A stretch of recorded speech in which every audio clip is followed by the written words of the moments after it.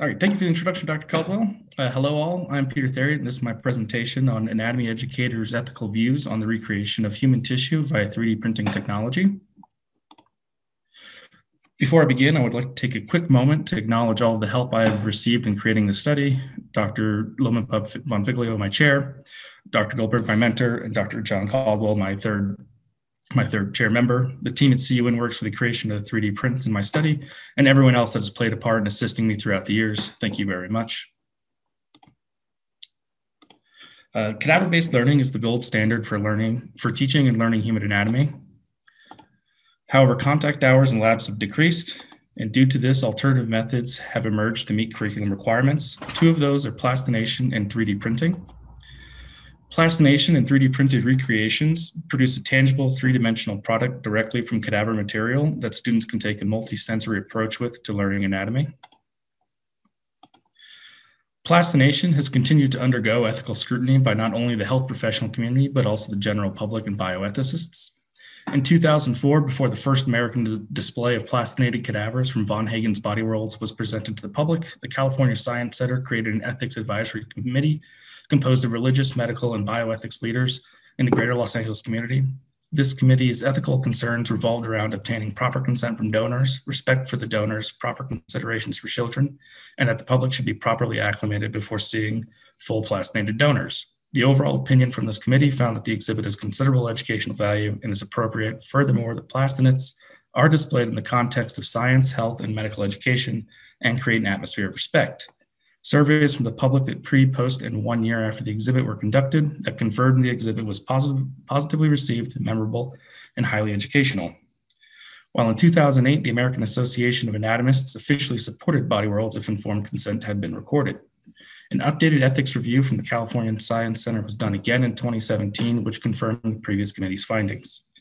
In a 2018 study focused on the use and perceptions of plastination among medical and anatomy educators in the United States, 14% of respondents raised ethical concerns raised by health specialists that dealt with acquisition, disposal, public display of human remains, and profitability. 3D printing has not had the same ethical scrutiny that plastination has seen up until the present. This may be due in part to the fact that 3D printing is a relatively new approach to anatomical education as compared to plastination, which has been around since 1978. With a wide array of cultural and religious perspectives across the world, efforts have been made to keep the process of body donation for education purposes as respectful as possible in the use of the physical cadaver. While the International Federation of Association of Anatomists, IFAA, has made a strong effort to create common principles of ethics on the use of body donation, their recommendations fall in line with traditional use in the dissection room and only make a passing reference to the area of images or artifacts from cadavers being used in public areas. What the current principles from IFAA do not specifically address is what level of respect to the 3D printed copies of cadaver material garner. Therefore, the aim of this study is to determine what ethical guidelines anatomy educators find most critical in the recreation of human tissue via 3D printing for the purpose of training future health professionals. In order to conduct this survey, a short informational video was created that addressed the pros and cons and current ethical discussions regarding plastination and 3D printing. This table here in the middle summarizes the information and some of the photos that were presented in this video. Post-video, an optional 23-question survey was then given addressing a multitude of ethical topics. Qualtrics survey software was used to collect the quantitative and qualitative data from the survey participants.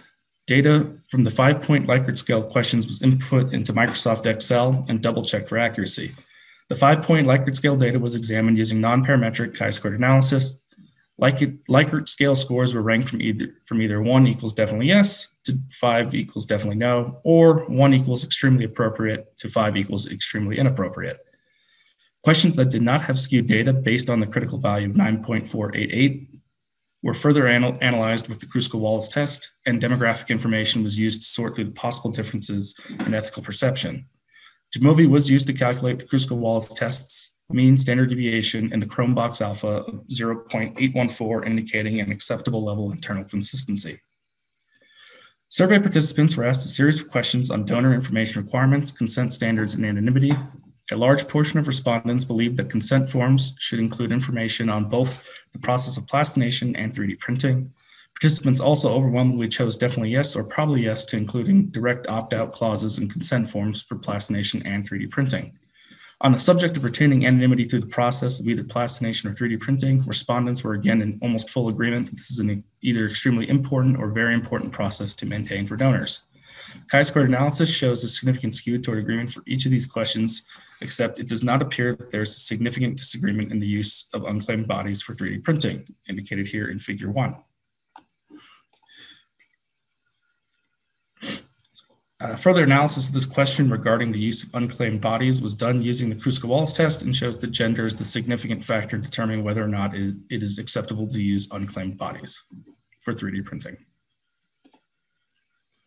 Survey participants were asked a series of questions regarding accessibility and ownership of donor data for 3D printing purposes. When proper informed consent is given by the donor, respondents overwhelmingly agree that 3D printed copies fall into the category of data associated with the body.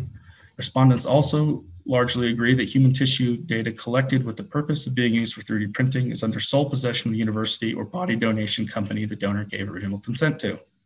While a shared database for 3D printing is not overwhelmingly agreed upon, there's significant enough skew in the data to support one between universities.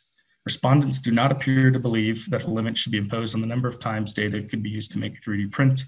When allowing donor data sets to be available to the public, there is no significant skew in the data to suggest an overall opinion, indicated here in Figure 2. Kruskal-Wallis tests run independently on age, gender, and teaching experience also do not find any significant differences. This data suggests a normal distribution of results regarding the general public's access to donor data sets.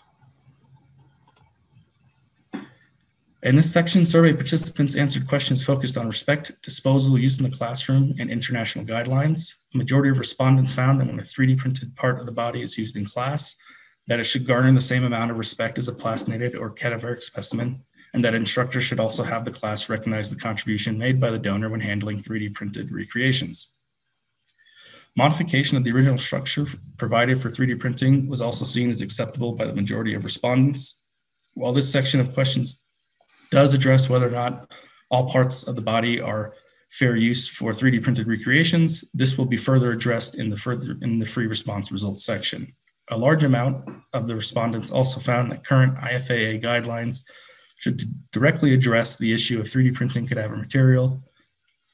For creating a standard procedure to respectfully dispose of 3D printed material after use, respondents appear to have a normal distribution of responses indicated over here. Qualitative data was also collected using Qualtrics survey software. Data was split into two categories, a pro table and a con table, and then split into further subcategories seen here on the left and here on the left as well. This table here shows answers for unacceptable parts of the body to recreate. We had two main categories here, face and genitalia, from 7 respondents. And this table shows that range of age appropriateness to introduce the 3D prints into the classroom.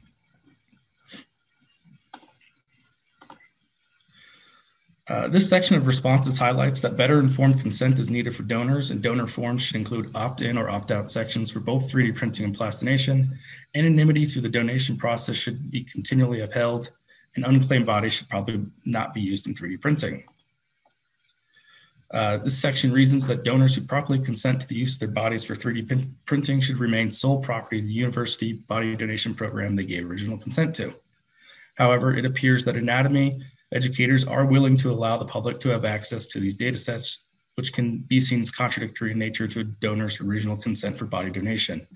There also does not seem to be an issue with reusing the same cadaver data sets indefinitely if the opportunity presents itself.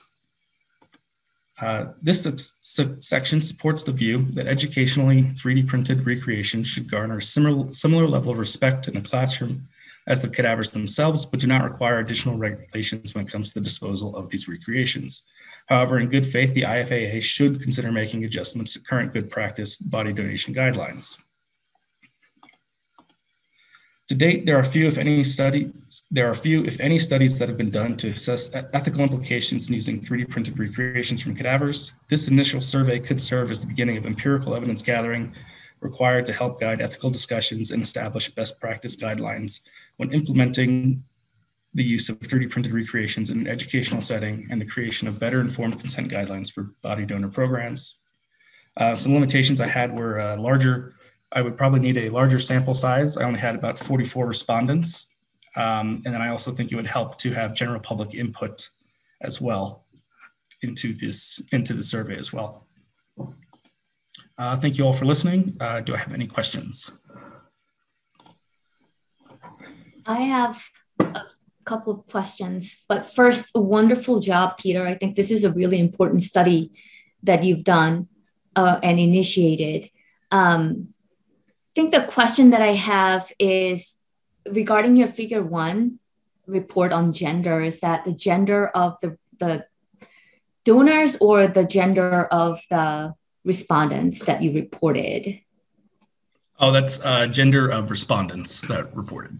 Gotcha. So did you see statistical differences between the two? Yes. So when I ran the Kruskal-Wallis test for that specific question, I did have a significant difference in responses. Mm-hmm. And do you have a little more demographic information on your 44 respondents? Are they more in the medical field education, or are they in the anatomical services field, or? It was mostly lecturers, lecturers and professors, and a few researchers. And then about a third of the respondents were like upper level master students that had already taught a class. Gotcha. Okay, thank you for that clarification. I think certainly adding some more population of these different pockets of individuals will provide a little more richer data set, but very well done, very important. Another question going off of Dr. Lee's is, were these all American instructor professors, or was it any international respondents? I had 2 international responses, one from Australia and one from Canada. I would hope for further. Yeah, I mean, it might be really interesting to work with the AAA to send this out as an international survey among all the AAA members. I mean, it's a really important study, really nicely done. Sorry, someone's playing music in the parking lot behind me.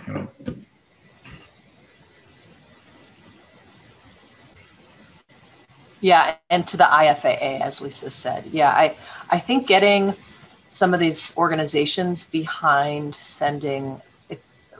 expanding the distribution of a survey like this to collect internationally. And the Presenation Society as well, I think, would be another one to add to that list. I did reach out to them, but I didn't get a response. So,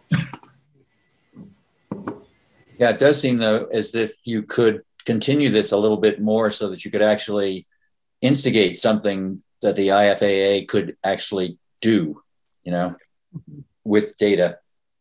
Yeah. I am an instigator, yes. Yes. All right. Thank you, Peter.